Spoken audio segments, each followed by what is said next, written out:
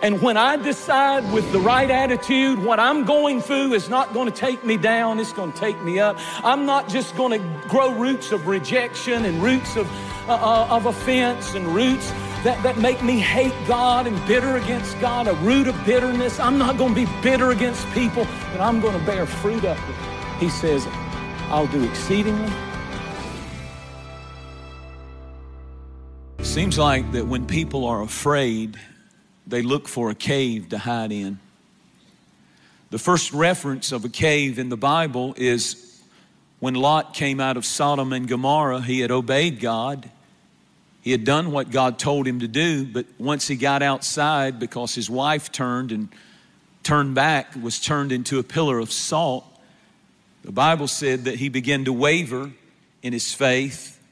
He began to question the decision that he made. He became depressed, afraid, discouraged, and he found a cave at Zoar, and he went in it, and he got drunk in that cave. His world was caving in, and he found a dark place because he was afraid and he was worried and he was defeated. Fear will drive you in a cave. Fear is faith in the enemy. Fear is false evidence appearing real. Fear is a dark room where you develop your negatives. Fear will paralyze us from our purpose. Fear will blur our reality of a living, powerful God. Fear will cause the devil to have a square dance. He loves it when you become fearful and enter into a cave of fear, worry, depression, darkness, and discouragement. It seems like over and over and over in the Bible, when people were in trouble, when God's people, the Israelites, were being invaded by the Philistines or some other alien nation, that they would run. The Bible says of Gideon's time that the people of God hid themselves in the caves and in the dens in fear and trembling. The normal reaction when people are afraid is to hide in a cave. The same is true for us today. Of course, not a physical cave, but there are emotional caves and caves of depression and caves of isolation, that when we get hurt, when something happens, we retreat and we cave in and go into that dark place and live there isolated among ourselves. There are two great dangers about caves. Joshua 10 and verse 16 tells the story of how that Joshua defeated 5 armies, but the 5 kings of those armies went and hid in a cave. And when Joshua heard that they were hiding in the cave, he commanded that a large stone be rolled in front of the cave. Now I want you to listen carefully, because the hiding place has now transformed into a prison. If you retreat and hide in a cave long enough, it'll become a prison. Now the hiding place was a prison. I know what it is to be hurt. I know what it is to go through hard things and rejection. All of us do. But the enemy wants you to take what has happened and go into a hiding place. And if you don't get over it, and if you stay offended and hurt, then that hiding place will become more than a hiding place emotionally for you. It will become a prison. And once it becomes a prison, here's the critical thing. Then there came a time when Joshua called them out and he hung those 5 kings. And then he did something strange. He took their bodies and threw it in the same cave. Notice that if you don't come out of the place of past hurt, it'll become a prison. And if you stay there long enough, it won't just become a prison, but it'll become a grave. If you don't let go of what happened, the cave will become a grave. If you carry an unforgiving spirit, an unforgiving attitude, an unforgiving mouth, because that's where it shows up, then it will become a grave to God's plan, to God's purpose. It'll become a grave to relationships. It'll become a grave to your dreams and the call of God on your life. Obadiah feared the Lord greatly, the Bible said. And he took, in the time that Jezebel and Ahab were killing all of the prophets, he hid 100 of them in a cave. And Elijah showed up and said, "What are you doing in the cave?" Elijah had a different attitude. He said, the preachers, in a time when sin is rampant in our nation, where's the preachers? And they said, "Shh, we're in a cave." Elijah understood that a silent preacher is no better than a dead one when a nation is in a crisis. We can't afford to be so diplomatic that we don't disturb our generation by preaching the truth in a dark and dying world. Elijah says, y'all can stay in the cave if you want to, but God has not called me to live in a cave. I'm going to confront Ahab. And he went and confronted Ahab, and he said, "Meet me on Mount Carmel." And the 400 prophets of Baal go up to Mount Carmel, and Elijah prays, and the God who answers by fire sent fire and consumed the altar, and he slew the false prophets and started revival in the nation. A cave can be an attitude. A cave can be an intimidation. Afraid. Those prophets were afraid and fearful. They were intimidated at the name Jezebel and Ahab. God is calling us in this hour to not live in caves of fear, live in caves of worry and dark depression, but to come out of that cave before that cave becomes a prison and that prison becomes a grave. We cannot afford to live in a cave. Moses was called to bring God's people out of Egypt. And he felt the stirring of that call when he saw an Egyptian beating an Israelite, and he got involved and accidentally killed the Egyptian. And he was shoved out, so to speak, into the wilderness, and there he lived in a cave as a shepherd. And there's a scripture that says these very words. After 40 years, he had resolved in his mind, I tried and I failed, and I'm not going to try anymore. He was living in a cave, and the scripture said that he made this statement. The Bible says he was content. After 40 years of shepherding, he gave up on the call, gave up on the dream, gave up on the purpose that God had on his life, and he became content. I want to tell you a cuss word in Christianity is content. The moment you become content, that ought to be like a cuss word to Christians. It ought to be foul language. You can never afford to enter into the cave of contentment that says, I don't want any more. Just leave me alone. Let somebody else do it. I'm fine to come to church, but I don't want any more from God. He settled down. He said, let somebody else do it. Let somebody else fight that battle. I'm tired. I've tried to bring unity and peace, and nothing happened. But while he was in that cave, just before his cave became a grave to his purpose and his destiny, God lit up a bush. God sent a fire. And that fire purged his spirit. I am here today to say to you that you've got to come out of that cave of failure. Come out of that cave of sadness. Come out of that cave of sorrow. Come out of that cave of an unforgiving spirit. Come out of it. You're called to greater things and higher things than to isolate yourself and live less than what God has planned for your life. I guess what I'm trying to say to you is I want you to come out of the cave. The cave is what the enemy wants to become a prison. And then the cave will become a grave to all that God has for you. And we're not called to live in caves. Caves get emptied of their occupants when Jesus shows up.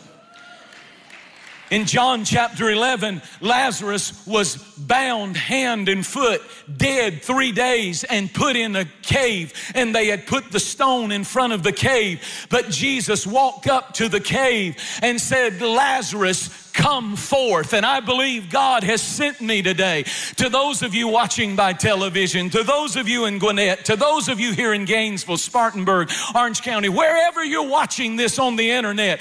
I hear the Lord say, speak it and I'll back it up.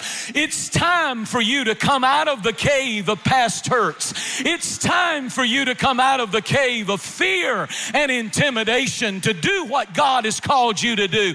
And He's saying, come out of the cave. Because I've got life for you. I've got freedom for you. What gives Christianity power to transform lives is Jesus wouldn't stay in His cave. Everybody take a praise break. If He brought you out, hallelujah.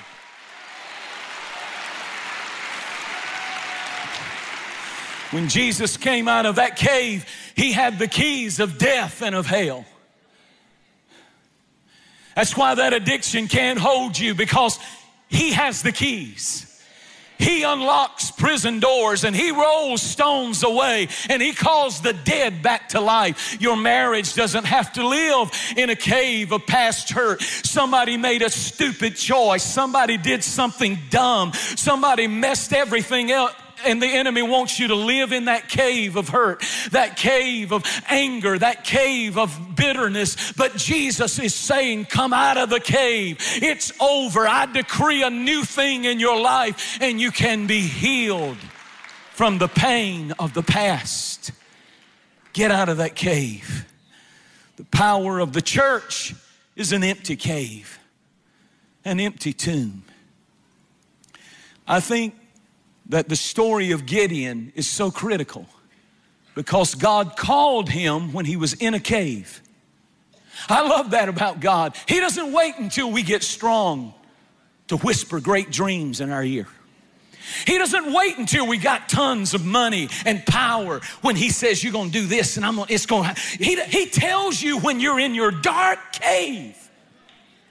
He whispered to Gideon, you are a mighty man of valor. You know what you need when you get a word from hell? You need a word from heaven.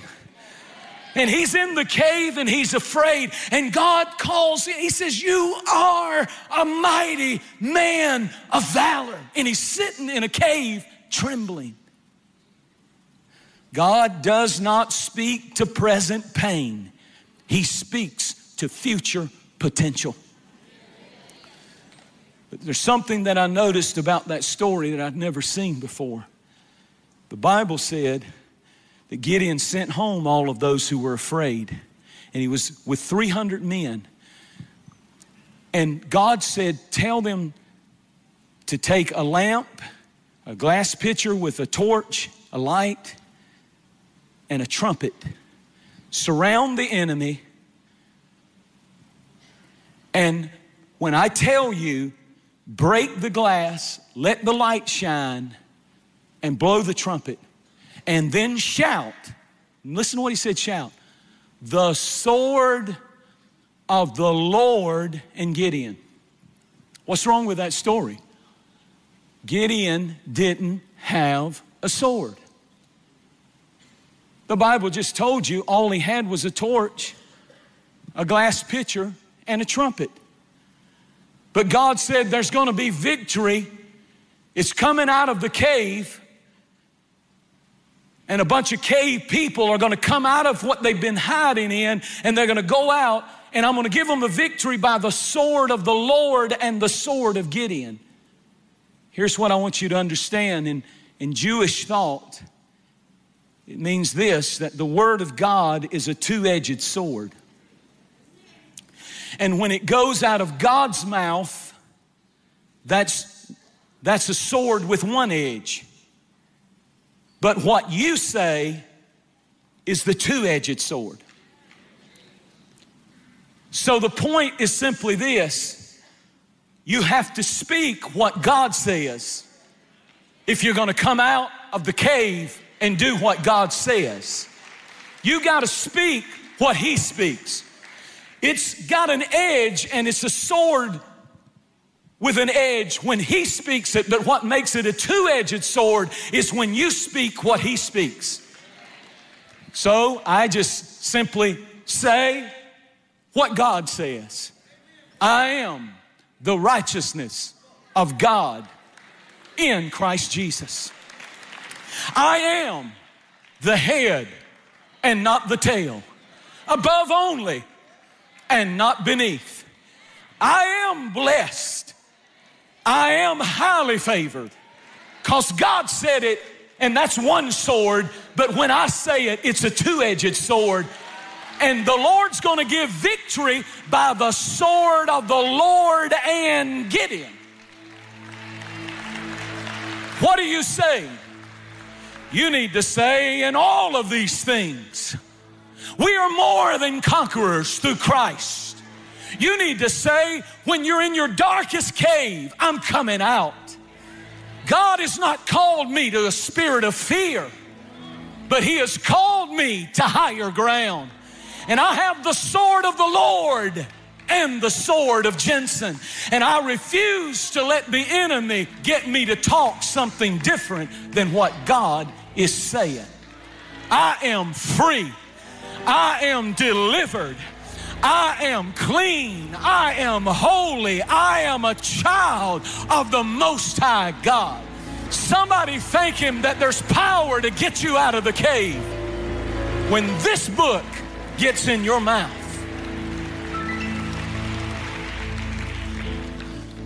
And I just feel like there's a lot of people who've been held captive in caves of past hurt, isolation, divorce, mistrust, deceit, lies. Somebody hurt you so deeply that you caved in.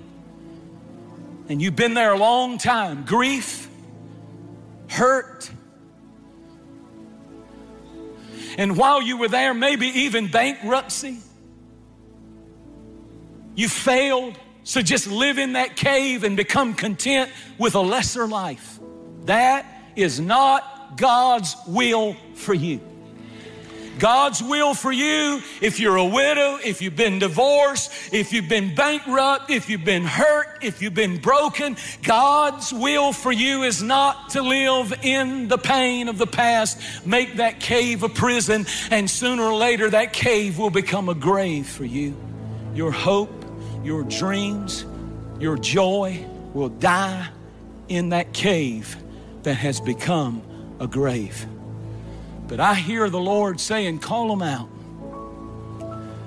Tell all the cave dwellers, come out. Come out. Wherever you are, roll the stone away.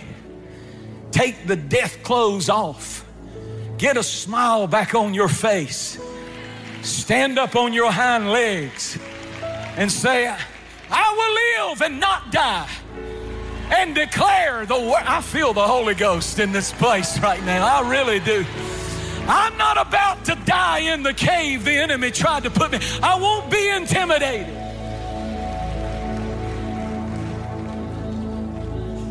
Cave of addiction. Cave of unforgiving spirit. Never gonna speak to anybody again. Trust anybody again. Come out. This is your deliverance day. We serve the one who says, I am the resurrection and the life. He that believeth in me shall never die. That cave cannot hold you because there's an empty cave in Jerusalem that says you can come up and you can come out and you can live again. Stand to your feet, every head bowed, every eye closed, no one moving, please. Pastor, you're preaching to me and I'd like to get right with God today. If that's you, boldly lift your hand right where you're standing. Boldly, all over this room. There they go, all over this room. Boldly lift your hand right where you're standing. Up in the balcony, lift it high and unashamed. There in Gwinnett, lift it high and unashamed. Because this is the power that will bring you out of that cave of past shame and guilt. No more excuses. It's time to come out. Every one of you that raised your hand first, I want you to get out. Here they come. Clap your hands because they're coming out of the grave. They're coming out of the cave. They're coming out of the addiction. They're coming out of the shame. They're coming out of the fear. They're coming out of the darkness. They're coming out of the depression. Coming out of the worry. Better way to live life than fear and worry. Past pain. Come on.